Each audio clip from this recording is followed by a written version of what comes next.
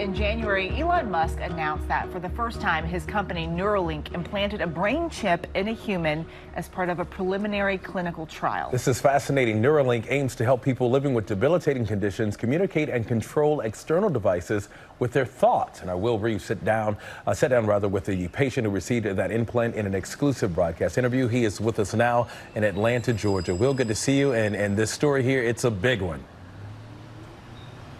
It certainly is, DeMarco. It's the future is arriving faster and faster these days, and it was my honor to get to sit with Nolan Arbaugh, who was a fantastic subject, a great guy. He's been through a lot, paralyzed for nearly 8 years now, but he says this Neuralink device has really changed his life.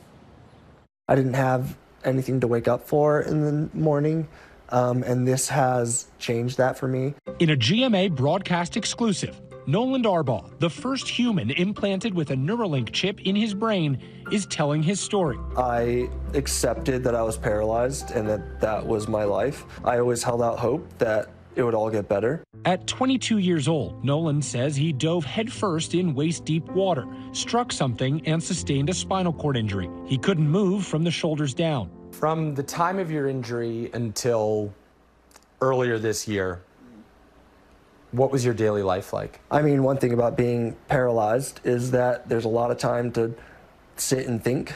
And so I thought through basically my whole life and realized all the mistakes I'd made and what I could do better.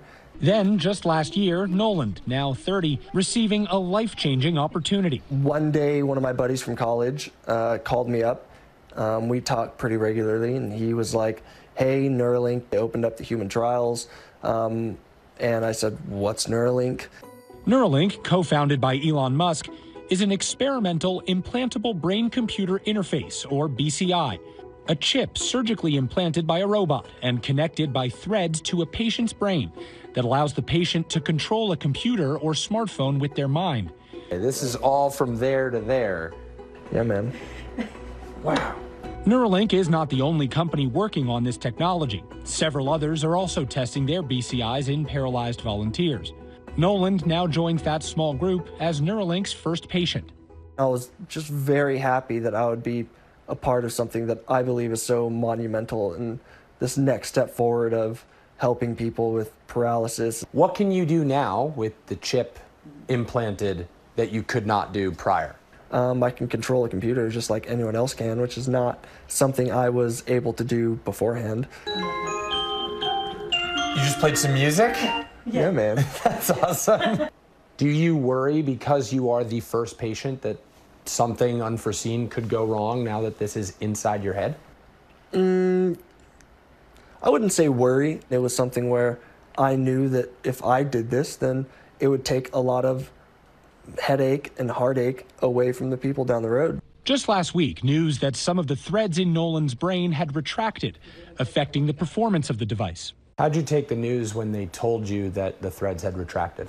Yeah, it was really hard. It was very, very hard to give up all of the amazing things that I was able to do. I think I had cried basically afterwards. The problem becoming an opportunity for the makers of Neuralink to explore solutions. The reason we do clinical trial and early feasibility trial is to uncover these sort of issues as early as possible before they get marketed. And we rolled up our sleeves and found various different ways to for Nolan be able to recover his performance, which we have successfully been able to do. As for Nolan, the future of the technology only looks bright. It's going to be amazing when someone can have a spinal cord injury, go into a hospital, get surgery, and walk out a couple days later. I think it's going to happen. I don't think it's as far away as people might think. Wow, incredible story. And Will, you mentioned that this isn't the first of this kind of technology. Why do you think we're hearing so much about this particular one? Well, there is the Elon Musk of it all, Eva, the billionaire founder, of course, draws attention everywhere he goes. Neuralink's main thing is the tiny little threads that are thinner than a human hair that are implanted in a participant or a patient's brain. That is what they're advancing the most in their technology. There are a lot of companies doing it. Elon Musk does help bring the attention. I can't get enough of this story. So when could this implant be made more widely available? Well, DeMarco, you know, anything with medical breakthroughs generally, the time horizon is measured in years. But DJ Suh, the co-founder of Neuralink, did tell me that his company is planning to implant participants number 2 and 3 in these trials in just the coming months. So they are looking to ramp up these trials, as are other companies of similar nature. Some fascinating stuff. Well, you mentioned that there was a problem with the connective threads. So what has Neuralink done to fix that problem for the future?